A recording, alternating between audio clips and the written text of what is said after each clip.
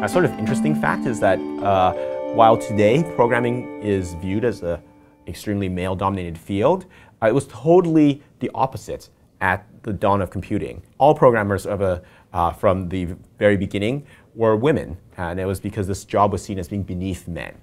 Sort of somehow in the interceding 30, 40, 50 years, that gender dynamic has completely shifted around. But what we're seeing now is that sometimes it's the implicit biases that we have which are holding back women and minorities from entering the workforce either as data scientists or as computer engineers and software engineers. And we've seen a lot of research in this area that's shown that there can be some implicit biases that in how we judge people once we know about their from their name, their gender or their race.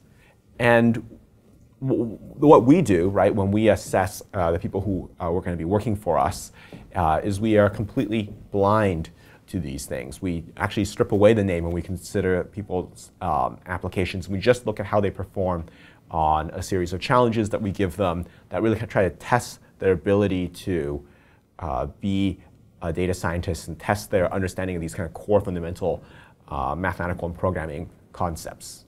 And when we do that, I think it actually becomes a much more fair process, and it actually can help increase the number of women and underrepresented minorities who sort of make it through the screening process. Just to give you one sort of quick anecdote about this, there's a famous story about music auditions in the 1970s, where orchestras had a very, very tiny percentage of their members, or their players, the people who were playing in the orchestra, as women.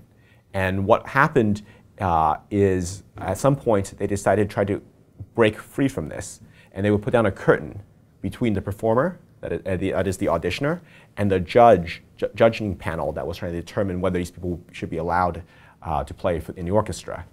And when they did, the results were night and day. There's a famous study that's up on the National Bureau of Economic Research's website, published by two famous researchers from Harvard, talking about this. It's called Orchestrating Diversity, and it talks about how the results were night and day different.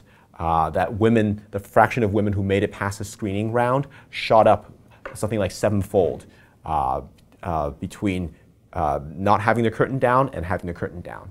And it just goes to sort of show that at this time there was an implicit bias that women weren't really the kind of caliber of musician that you needed to be able to perform at a Carnegie Hall, right? At these kind of top level symphonic performance.